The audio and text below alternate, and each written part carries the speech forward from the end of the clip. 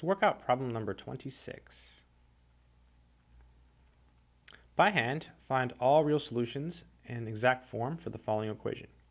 Okay, so we have the square root x plus 7 minus the square root of 2x, and that's equal to 1. So whenever you have an equation with two square roots, you want to start by solving for one of them. So in this case, we'll start by adding the square root of 2x to both sides. So plus square root 2x plus square root 2x.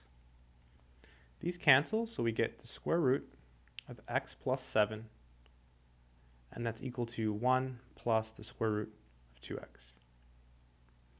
Okay, now we will square both sides. The goal is to get rid of all the square roots.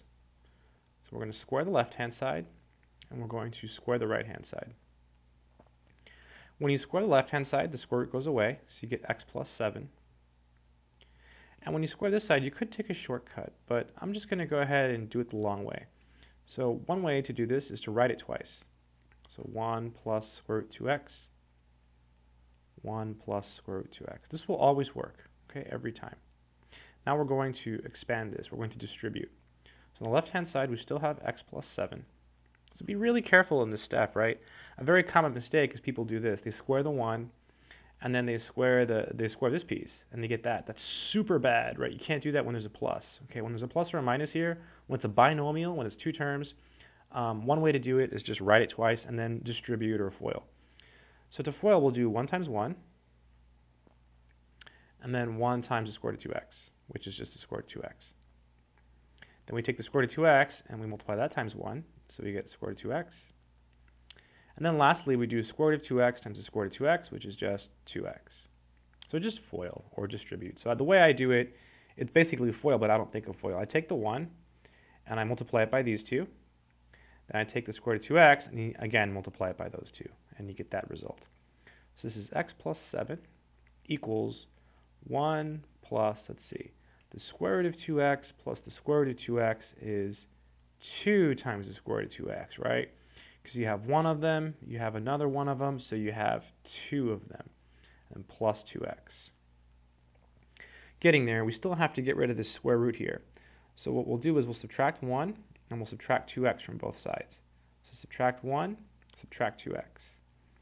X minus 2x is negative x, and then 7 minus 1 is 6.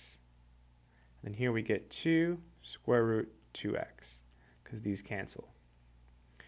All right, and then you could divide by 2, but if you do that, you're going to get a fraction. So maybe we'll just go ahead and square both sides again to eliminate the square root. So on the left-hand side, we have negative x plus 6 squared. So I'll go ahead and write it twice, negative x plus 6, negative x plus 6. Then over here, we square the 2, so we get 4. And it's times, so you square each piece. When you square the square root, you just get 2x, okay? So again, you have 2 square root 2x. So the way to square that is you square the 2, so it's 4. Then you square this one, so it gets rid of the square root, okay? Whenever it's a times, you square each piece, okay? If it's a plus or a minus between those, you have to write it twice. All right, let's distribute. So negative x times x is x squared. And then this one times this one is going to give us negative 6x. The inside also gives us negative 6x. And the last is going to give us, looks like 36. And this here, 4 times 2x, that's 8x. Okay, it's combined like terms. So x squared minus 12x plus 36, and that's equal to 8x. Now we have a quadratic equation, so we will set it equal to 0 and factor. So subtract 8x from both sides, minus 8x, minus 8x. These cancel, so we get x squared minus 20x plus 36, and that's all equal to 0. So we need two numbers that multiply to 36 and add to negative 20. So I don't know what those numbers are yet, so I'll write this down and think about it. Let's see. So what multiplies to 36, right? 36 is, I guess, 4 times 9. So let's draw a little tree. So 36 is 4 times 9, and that's 2 times 2, and that's 3 times 3. So let's see, how can we get 36? 12 times 3 is 36, that works. 4 times 9 is 36.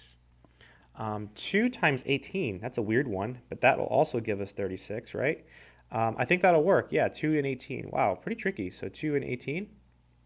And, you know, sometimes it takes you a little bit to find these. Like, notice it took me a little bit of thinking. I drew a little tree. I didn't really use it. I just thought a little bit.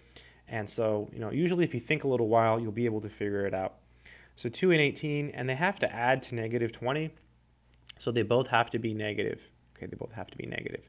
So we get two possible answers. We get 2 and 18. So the thing is, whenever we have these equations with square roots, we're supposed to check our answers, right? Because we might get answers that don't check. Okay, those are called extraneous solutions. So let's go ahead and do that. I'm going to rewrite the original problem. So it was square root x plus 7 minus square root 2x, and that's equal to 1. Let's start by checking 2. So when you check, you have to go back to the original.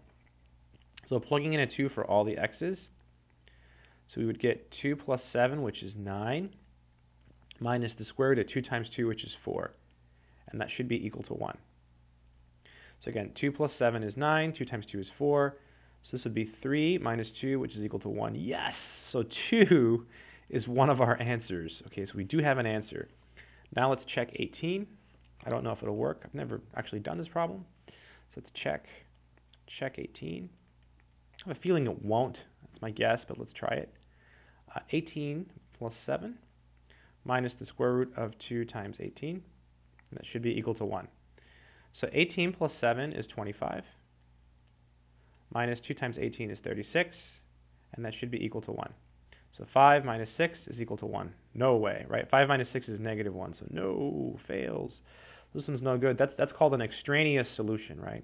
Extraneous solution. So the answer to this problem is kind of a long problem.